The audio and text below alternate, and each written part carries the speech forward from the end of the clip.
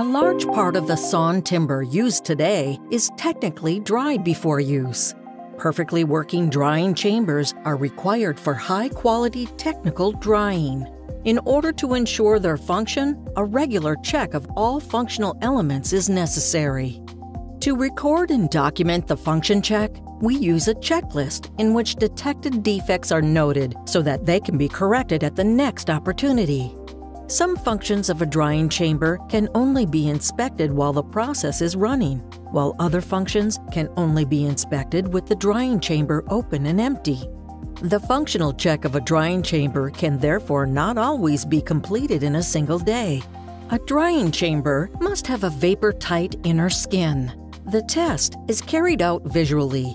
Injuries to the inner skin can be caused by corrosion, leaks between the aluminum elements, cracks in the masonry, or carelessness while loading the chamber.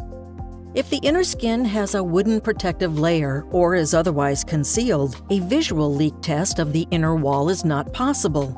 In this case, the outer wall must be inspected during operation. You can recognize thermal bridges by placing your hand on them.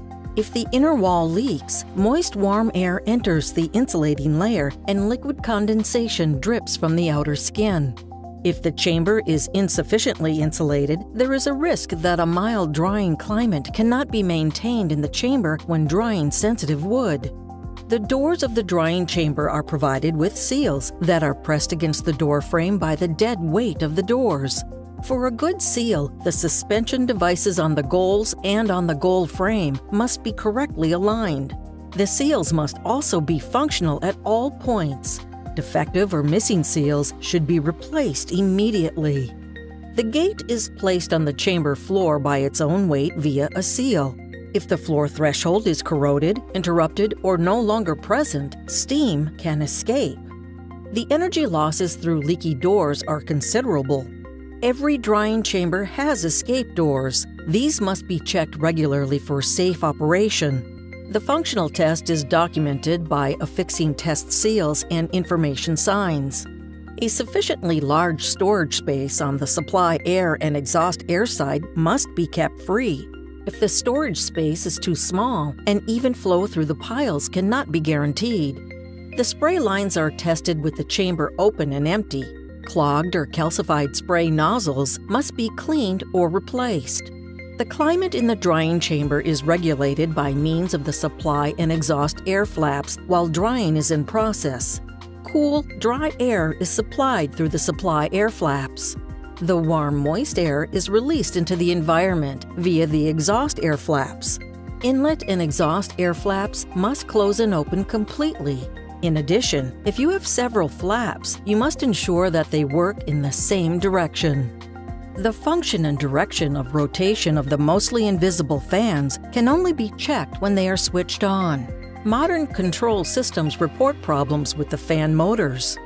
The flexible partitions above the stacks are designed to prevent air from circulating unused above the stacks. Shredded or missing rubber rags must be replaced.